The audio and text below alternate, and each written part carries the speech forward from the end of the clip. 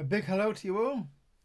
In this video from Learn Electrics, we're going to look at changing the fuse in a domestic plug. This video is aimed at the householder and DIY person who has maybe not changed fuses before, but of course it is useful for everyone. If this is the first time you've needed to change a fuse, then fear not. It really is very easy, and we will take you through every step. Here we go then. Let's assume that it's time for our mid-morning coffee and toast. We switched on the toaster and nothing. The fuse is blown.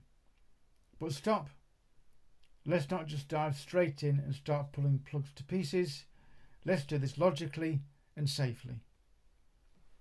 The first thing to do, silly as it sounds, is to check that it is actually plugged into the socket and it is actually switched on. It does happen. It happens to all of us. The next step is to check that the socket is in fact working. If the breaker to the socket is tripped, then no amount of changing plug top fuses is going to fix the problem. Plug something else into the same socket as the suspect plug. A bedside lamp will do. Does it light up? Plug your phone charger in. Does the charging light come on? If the bedside lamp or phone charger light up, then the socket is working. If not, the socket has no power and the problem is probably back at your consumer unit. Take your toaster to another socket in a different part of the house where things are still working. If the TV is on, plug the toaster in next to it. If it still does not work, then yes, it looks like the toaster is at fault. Make sure you have a selection of fuses. Any hardware store or supermarket will sell them. If there is a BS number on the packet, it should say BS 1362. You will also need a screwdriver that fits the centre screw of the plug top.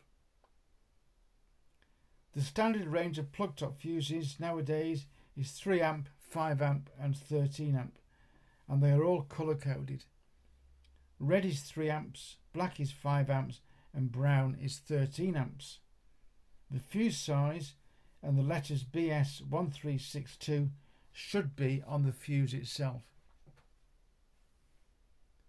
Plug tops come in all shapes and colours, and some factory fitted plugs will have a label attached indicating the size of fuse to fit.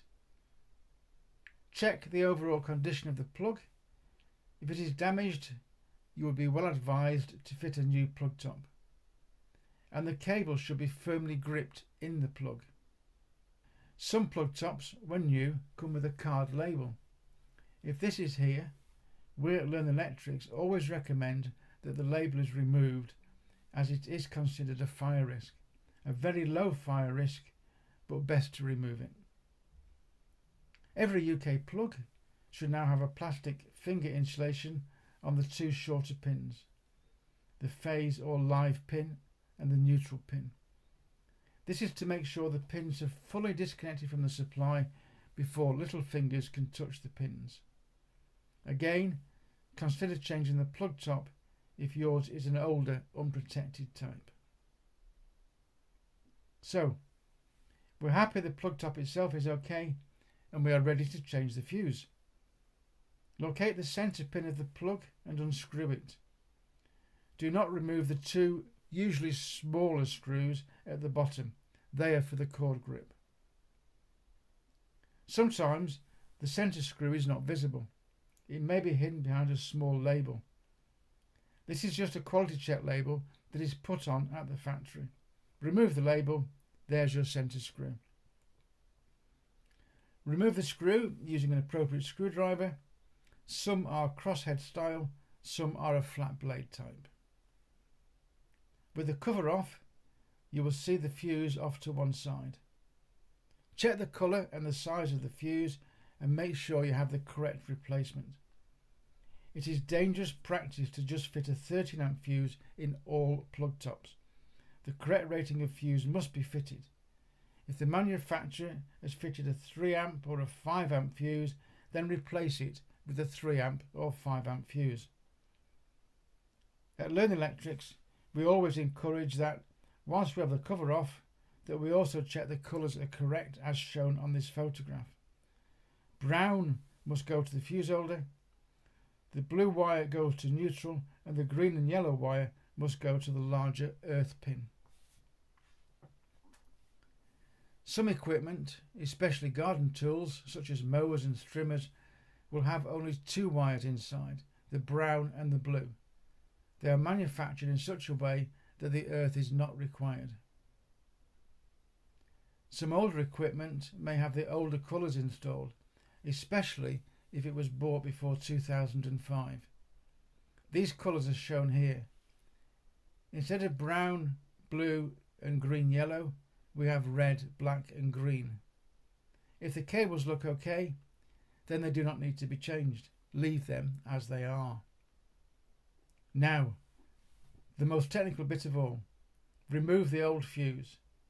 You may need to use a small flat screwdriver to gently coax the fuse out of the holder. Once removed, put the old fuse well out of the way of the new fuses. Do not get them mixed up. And once you are certain that the fuse is faulty, throw the old fuse away. You do not need it anymore.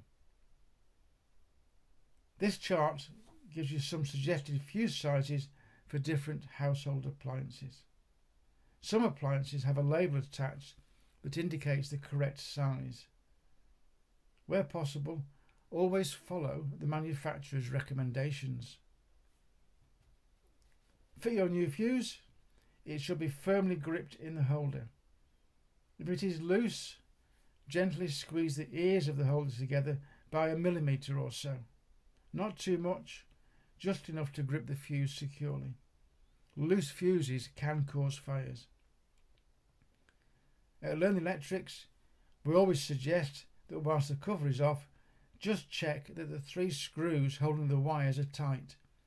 All screws will work loose slightly over time. Just nip them up if needed. And so, final part, refit the top to the plug, put the screw back in, but do not excessively over tighten. You don't want to break the plastic. It needs to be just tight enough that the 2 halves are not loose. And then test it. Plug your toaster in and it should burst into life. Make your toast, make your coffee and enjoy. Changing a fuse, if the new fuses and screwdrivers are to hand, should take no more than 2 minutes with practice. It is easy. If you haven't done it before, it is very empowering. Give it a go. A quick recap then. Check the equipment in a second socket that you know does work. Plug something else into the first socket. If the equipment does not work in any other socket and everything else works in the first socket, it is probably the equipment fuse. Remove the plug top cover screw, remove the old fuse and throw away. Fit the new fuse as recommended. Check the conductor colours are correct, check the screws are tight, refit the plug top cover and screw it all back together. Test your equipment and that's the job done. Please remember, electricity is dangerous. If you are unsure at all, then please stop and seek professional assistance. Thank you for watching this video from Learn Electrics. We hope you enjoyed it and that you have added some useful information to your mental toolbox. This is just one of our videos on tech tips for electricians and help videos for householders. We publish videos every week, and if you click on the subscribe button below, then you will not miss our next video.